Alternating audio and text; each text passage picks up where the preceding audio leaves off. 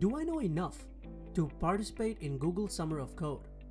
Or can I participate in Google Summer of Code? I'm pretty sure this question runs into your mind every time you hear about Google Summer of Code. Well, the simple answer is yes, you can.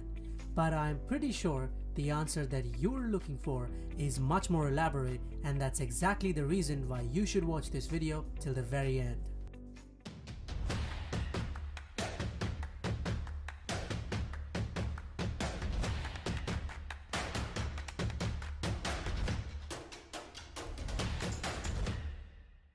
What's up, coders? Welcome back to all of you who already know me, and hello to all of you who just tuned in. This is Troy Chef back with another episode to teach you how to crack Google Summer of Code this summer. So let me tell you what this video is about. So I've seen a lot of students over the years asking me random questions which they think might be silly, but they're actually questions that a lot of students have. Like, do I need to be from a prestigious college? Do I need to be studying computer science in my college in order to participate in Google Summer of Code? I'm only in my first year or second year, can I still participate in Google Summer of Code?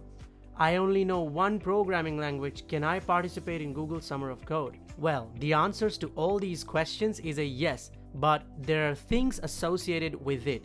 So it does depend on what level of preparation do you have, what level of command you have over your programming skills. But all in all, you can crack Google Summer of Code irrespective of what you're studying, which college you're studying in, what area you're studying in. It's just that you need to stop focusing on those questions and just focus on one thing, which is what programming language are you gonna program in, what framework are you gonna use, which project are you gonna work in. That is all. So if you're a complete beginner and have still not found out an organization, let's look at the first smallest step you can take to kickstart your journey with Google Summer of Code this year. Here's what you have to do. Open your browser and go to summerofcode.withgoogle.com. When you're on this website, click on Organizations. This page shows you a list of all the organizations that are going to participate in Google Summer of Code this year. Now, you can look up all the categories in which these organizations lie. So there are organizations related to cloud computing, data and databases, end-user apps, operating systems, science, security, social and communication. And it could be any topic that you're interested in. You could just click on this and filter those orgs. So let's try to filter out some organizations based on categories. I'm going to go in and choose social communications. As you can see, we have a lot of organizations participating in this domain. Let's look at what XMPP Standards Foundation has to offer. So it works with technologies related to asynchronous input-output, uses Lua programming language, Java, and Python. And XMPP stands for Extensible Messaging and Presence Protocol. So now I'm going to learn more about what this organization is by reading this stuff, and I can go and find out the ideas that this organization is offering this year to its students. Alright, so they have a lot of stuff that you can read through, and these are some of the ideas that they want students to work on. So there's something called Ignite Real-Time's SMAC. They have something related to Prosody IM. They have something related to Pasio and Dino. So all these are projects that XMPP wants students to work on. If this is something that interests you, you could shortlist this as one of your orgs.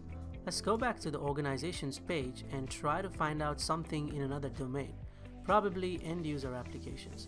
And as you can see, there are again a lot of organizations here. So I'm gonna go in and pick MIFO's initiative. So this one works with Android, Spring, Java, AngularJS, and MySQL. And I know personally a lot of students are interested in doing things with Android since it's one of the hottest topics amongst college students in India nowadays. And this organization is offering you that. So why not learn more about it? We go here and now we go in and look up the idea list for the projects that MIFOS is offering. So there are tons of project ideas that you see here. If you click on one of those, let's say the Android Field Operations app version 6, you'd know what needs to be done. As you can see, I'm one of the mentor. Category is mobile, related to Android operations, and it tells you a little bit about the overview, what needs to be done, and where the source code of the project lies. So it gives you a good amount of idea about what the project is and what is expected out of the student. And here's the source code. So let's say you're interested in working on this app, you should go ahead, clone the project from this, and then start building it. Try to run it locally on your dev environment and play around with it. Once you're comfortable with that, you can start picking up tasks which are assigned here, and then you can start contributing to this organization. So just like this, you should shortlist up to 3 organizations that you are interested in working with. Now, why I suggest only 3? It's because given the span of time that you have before you have to send in your proposals, if you have more than 3 orgs, it will become very difficult for you to cope up with the contributions in all of them, and the quality of your proposal may not be as good. So try to restrict yourself to up to 3 organizations and very limited number of projects that you want to submit a proposal for, so you'll be able to deliver quality stuff to all of them. The next step would be to introduce yourself. How you can do that? The quickest way to introduce yourself would be via chat. So head on to this Gitter room of MIFOS initiative and introduce yourself. Like you can see, there are other students who've already started doing this, and you can take example from what these people are saying and how you can simply create your own introduction and then just push it in. Once you've found your perfect organizations and projects you want to work on, you can start picking up tasks and submitting your contributions to the project. And if you want to learn how can you ace your contributions, go check out this video that I created for you a while ago. This is Droid Chef signing off. See you next time.